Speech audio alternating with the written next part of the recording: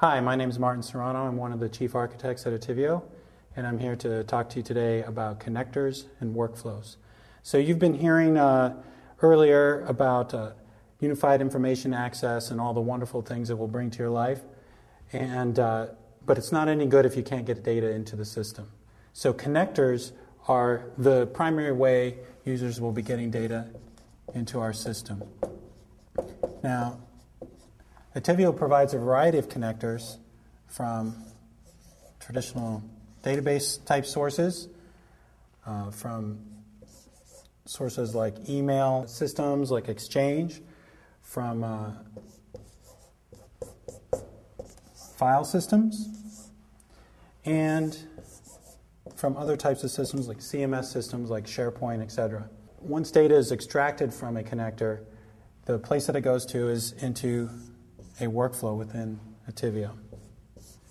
Now, workflows are a way of decomposing a data processing problem into a series of stages. So what I've drawn here is 3 stages.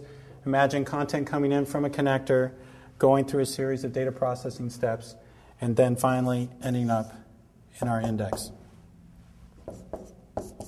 So a common problem that we solve when processing content is called text extraction.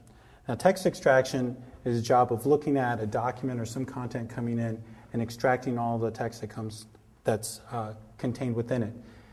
Now, there's many different types of text files and content that come into the system, such as PDFs, docs, etc. So I'll just concentrate on, say, a particular kind to start with, say a PDF. So content comes in, it's pre-processed, PDF, out comes text, and thus into the index. Now, one of the issues is you may have many different types of data formats coming in. So one of the powers of the workflow concept that we have with AIE is the ability to split your processing path into different stages or different sub-workflows depending on the content that's coming in. So say this shows a specialized component that knows how to process PDFs. But say you also might be getting a JPEG coming in. So you need something that can process a JPEG. Well, rather than having one large, very complex piece of software that knows how to handle every type of content that you could imagine and has associated with problems with having to be able to handle every different kind of content, with Attivio you can use a splitter that can look at the incoming content and then split it out based on its type. So here I'm drawing another one, say Word docs, and some other type. And depending on that content, they're split out into a separate data processing stage. And when that's finished, they rejoin back. That's a powerful concept in itself. But say out of this file system comes a zip file.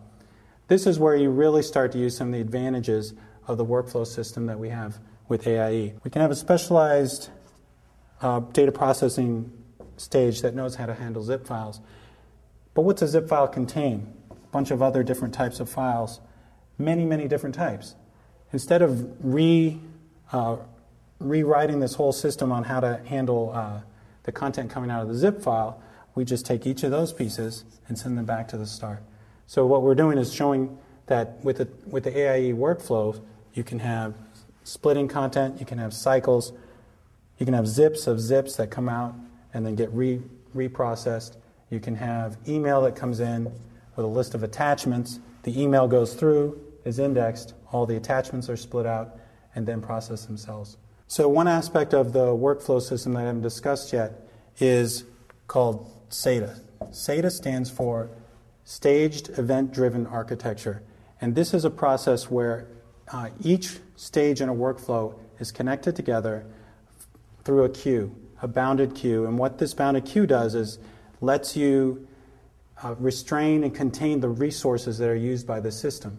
So when a component finishes processing a message in a workflow, instead of passing that message directly to the next stage in the workflow, it puts it on a queue. And the next stage in the workflow pulls messages off of that queue.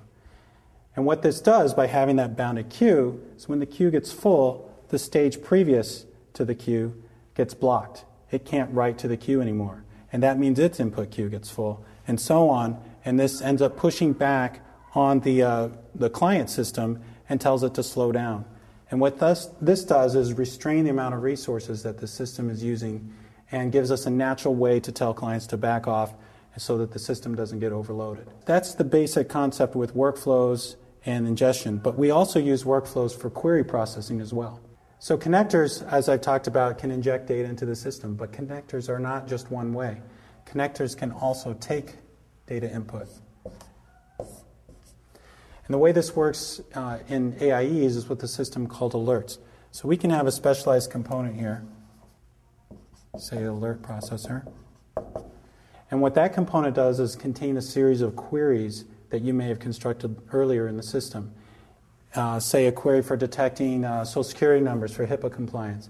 And when a document comes through the system, and say a Social Security number is contained in the document, we can generate an alert and send that back out, a trigger to insert content into a database, to send email to somebody, alerting them that some document containing private information is now in the system and perhaps searchable, and that type of thing. This is another advantage of the workflow system and the way that you can process content, trigger things off of processing content, have cycles, split, etc. So picking up from talking about workflows for ingestion, we also use the workflow concept to support queries. So say you've got your index, you've put in all your content here. We will also use a series of workflows for processing queries. So you've got your query client.